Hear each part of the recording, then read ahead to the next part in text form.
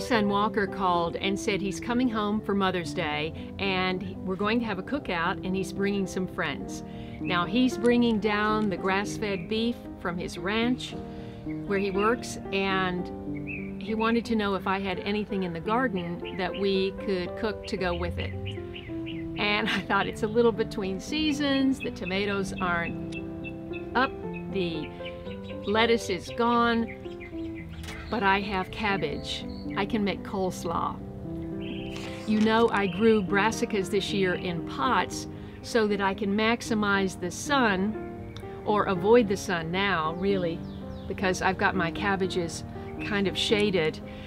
But the cauliflower bolted early, the kohlrabi bolted, I just have a few beets left, and 6 cabbages. As for pests, covering your brassicas in voile is not practical if you have a huge garden or farm. But if you have a small space like me, it works great to prevent the cabbage moth from laying eggs, which become cabbage worms, which can decimate your cabbages and cauliflower and everything else. So it's great for that, but the other 2 big pests with brassicas are aphids, which tend to come more towards the end of the season, thankfully, and slugs and snails. I had a little slug action, even though they're in pots. I know I have some aphids, but hopefully there's a couple of good cabbages in there.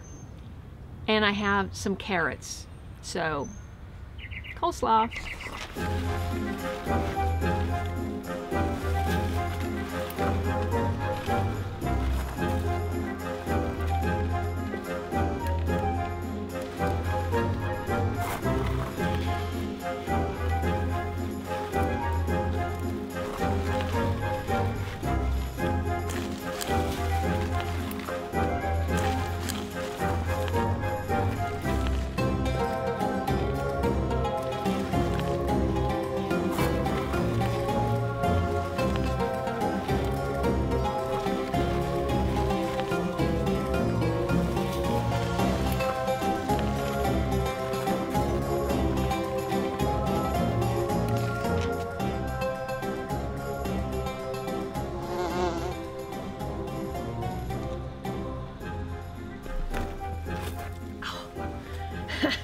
You have to be part contortionist to work in my garden.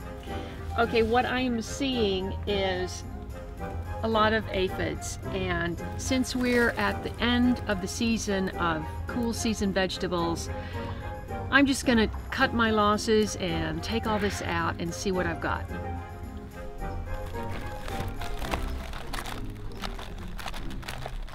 Feels hard, that's good. This is just a little dinky thing, and this, it's rather squishy. That's covered in aphids and nothing. And this one looks bad. Oh wow, this is a first. That looks absolutely horrible. Golly. Gee whiz. Okay, but right next to it, we have a nice one. It's pretty hard. Okay, let's get to it. Sorry, aphids. You've had all you're gonna get.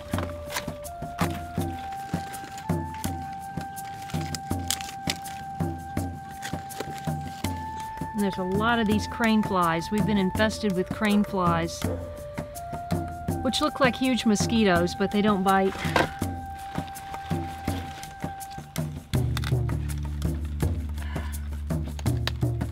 Yeah, it looks like there's aphids on the outside leaves of all of these, except the ridiculous one.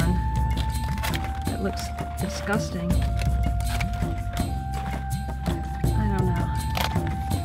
Should I leave this? I mean, come on. It's just like nothing there. It's just absolutely covered in aphids. It looks like gray sand or something. But upon closer inspection, you see they're all moving.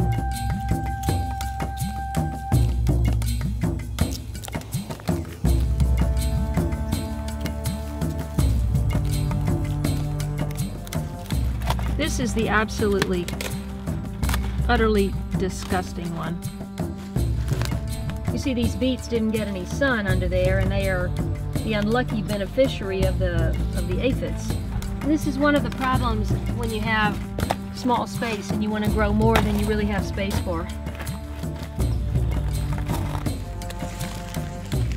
Okay, this is the only real promising, well, two promising ones.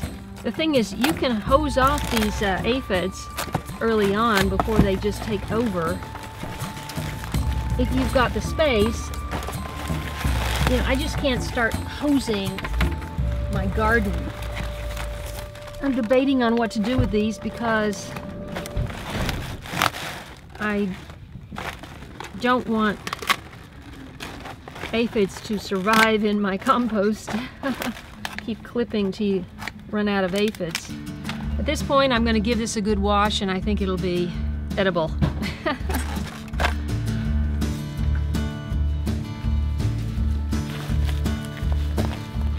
That's a pretty little rainbow beet.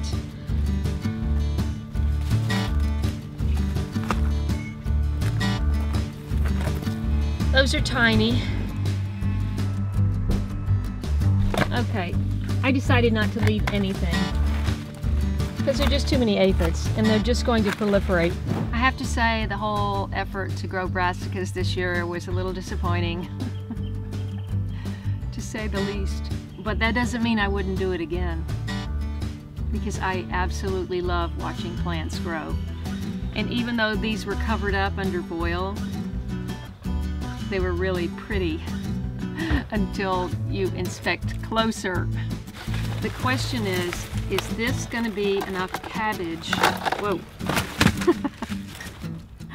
This one's kind of heavy, and this one's kind of heavy, so I think between the three of these, I've got a nice big bowl of coleslaw. Oh, and look what I just found. Oh, where'd it go? Yeah, see? I told you I had some slug action.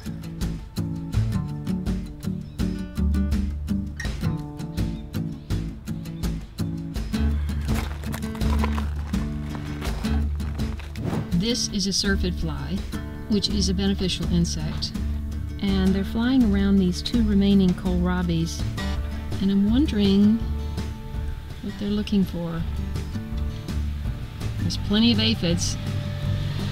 I didn't realize until the plants were in the green bin and I was reviewing the footage that this was a female laying eggs. The adults feed on flower nectar, but the larvae prey on aphids. She was laying eggs where her babies would hatch to find plenty of aphids to eat.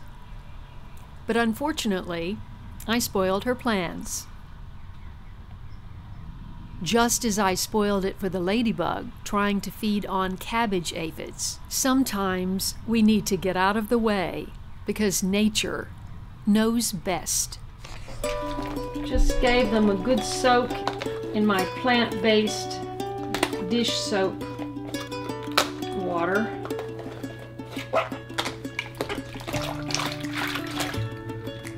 And cleaned up.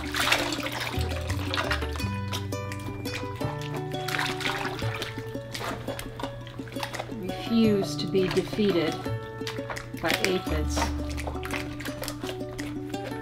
we go. Looks pretty good.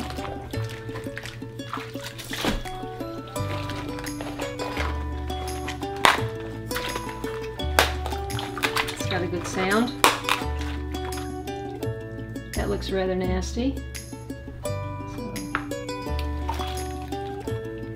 you really have to wash cabbages and cauliflower, you know, because they take so long to develop, anything can crawl in there.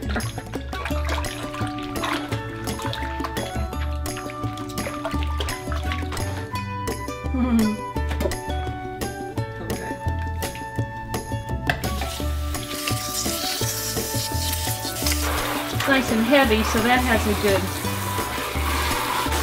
feeling.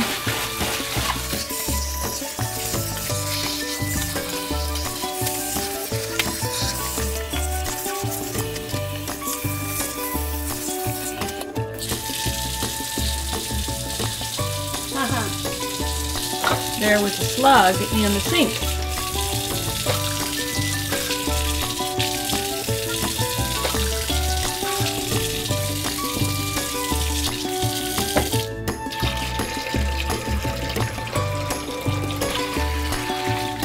Now, one final rinse in the filtered water.